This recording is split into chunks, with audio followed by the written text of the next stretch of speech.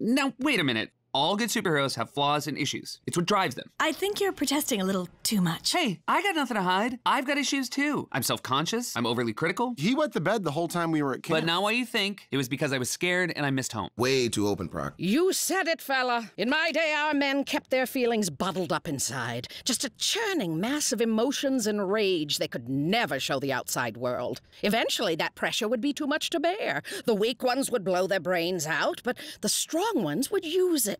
They'd use it in the bedroom, and it would turn them from men into animals who exploded with passion. And then when it was over, they'd cry out, "Mama, Mama!"